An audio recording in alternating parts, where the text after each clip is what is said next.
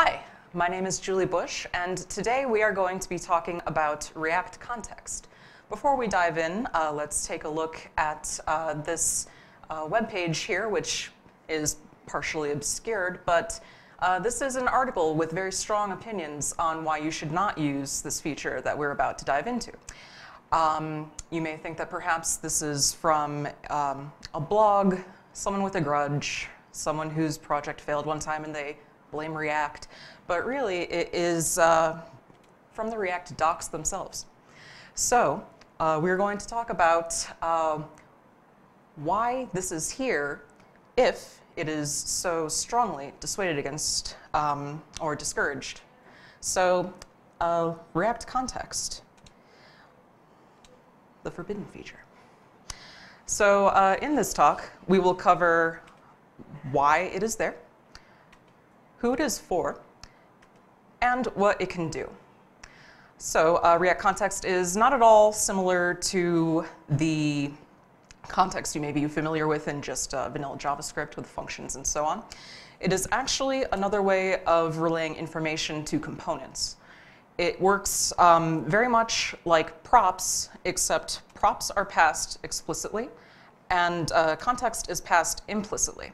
So with props, as we're all familiar with, you need to write down every time you want to pass a prop from one thing to another. And if you have intermediary components that do not need the prop, that's too bad they're getting it, because if they have something inside of them that needs the prop, then they need to pass it on. To demonstrate this, let's take a look here at some code. So you can see on the left, we have our props way of passing the name Sally down to the child div who will eventually render it. In the grandparent div, we start by having a rendering of the parent component. The name Sally is passed in as a prop. The parent then renders the child, which is passed in the prop again via this.props.name. And then child renders a div with this.props.name, displaying Sally on the screen. Context on the right does the same thing, but you do not need to pass through the parent to get to the child. There are other things that do need to happen, though, in order for this arrangement to work.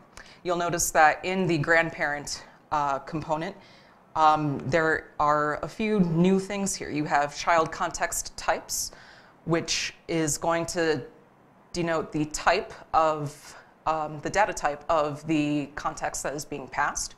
You'll need one of those for any type of context you want to pass. So in this case, name will always be a string.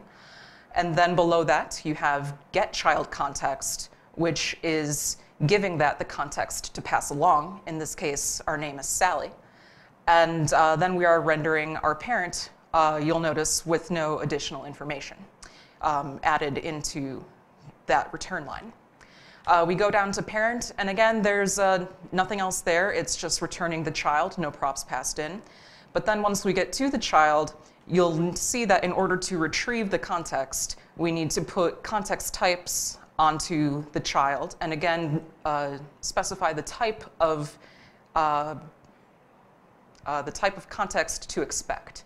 So child now knows I'm looking for a context, it's called name, it's going to be a string, and it gets that string and renders it in the div with this.context.name rather than this.props, and the result is the same. So let's talk about why then, even though this doesn't seem very scary, why it is strongly discouraged for you to use this.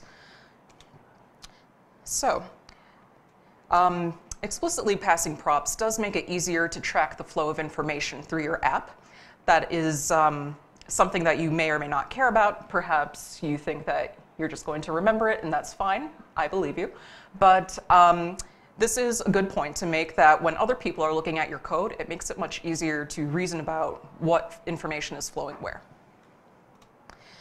Also, there are better ways of handling state.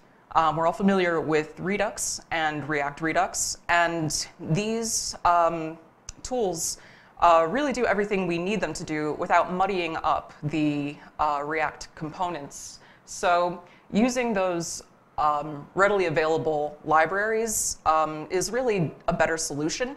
If you're using context to handle your state, you're just not doing things as cleanly as you should be or as efficiently as you could be. And then also, there is a warning on the documentation that we looked at earlier, specifying that the context API is subject to significant change and may be unstable.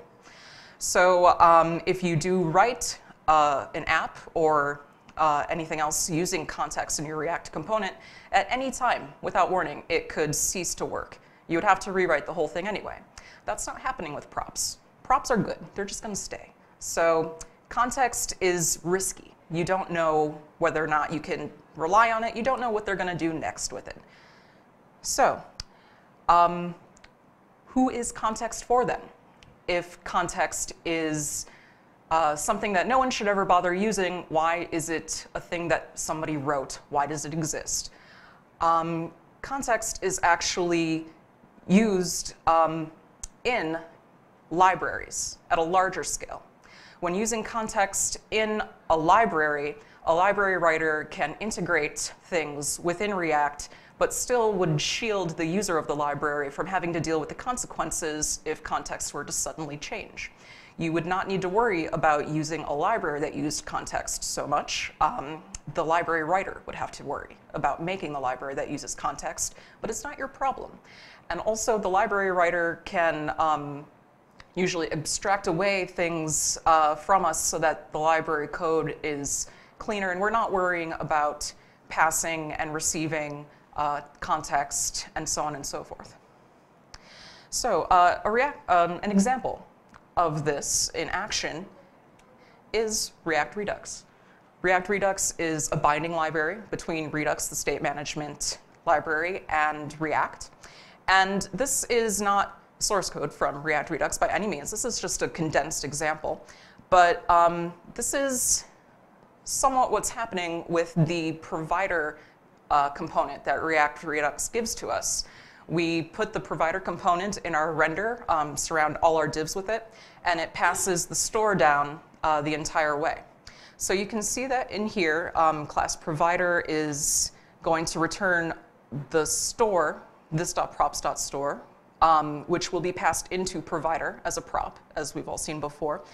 And when it renders, it will just return its children, but it is also going to specify that the type of the context is an object. So that's how we get our store in the form that we get it in.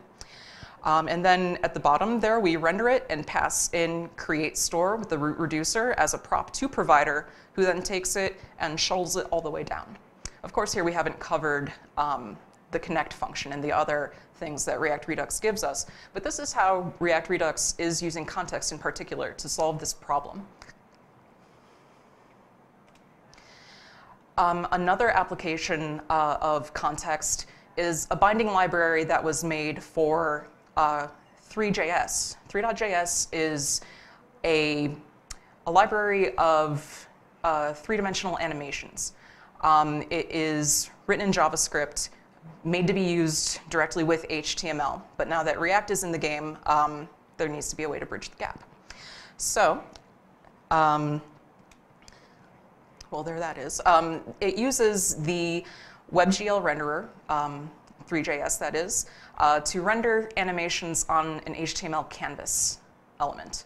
So it does not actually build a full DOM. It just has this one thing, and then the JavaScript runs scripts that animate or illustrate whatever you want on the canvas without really modifying the DOM itself so much.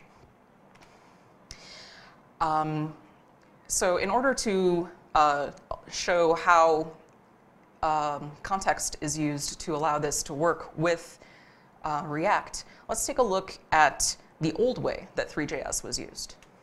So here is an example of using Three.js in HTML. You can see that you have a canvas set up in the style tag, and then the whole body is just script. This is all code from the Three.js library, so you may not be familiar with what all of these things do. That's okay. I'm not that familiar either, so, but you get what's happening. There is very little actual HTML going on. It's all happening in JavaScript and just being implanted into one part. So now we are going to take a look at this in action. So this is an example of Three.js that is incorporated with this library, React-Threejs, and you can see what's happening. It is mesmerizing. And there are some things that I want to point out here. So we have movement, we have color, we have shapes, and so on. Take a look at the DOM. Over here, you'll see that there is just the single canvas, and it covers the entire page when you highlight it. That's everything. That's what we got here. But then down here, you'll see div hidden, and you'll notice many divs, all of which are seemingly rendering nothing. Well, they are rendering nothing. They have no words, not even class names or anything like that. You click on one, nothing's there. So you can see, though, that if you resize this, for example, the canvas is responding. So how's that happening? Well,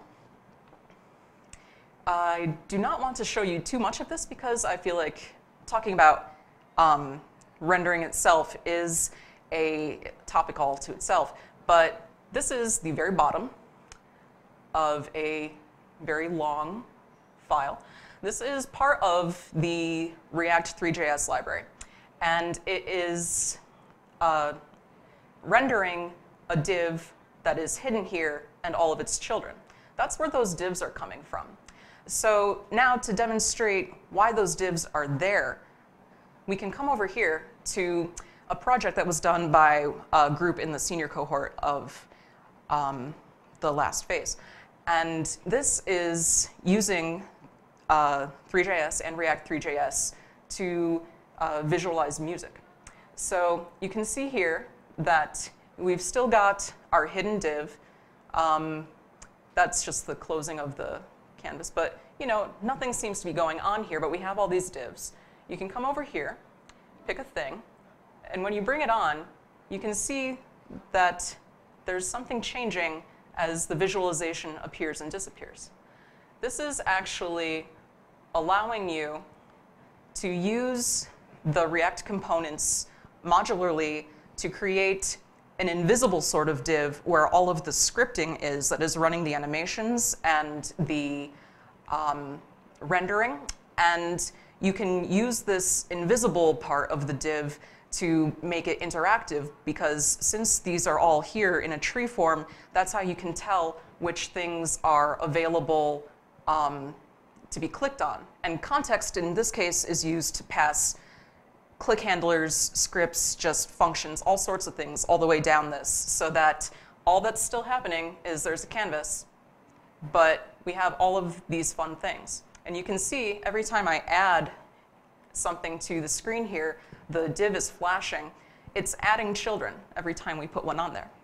So that's what those empty divs are doing. They are not actually rendering anything directly, but they're representing things that are being sent to the canvas.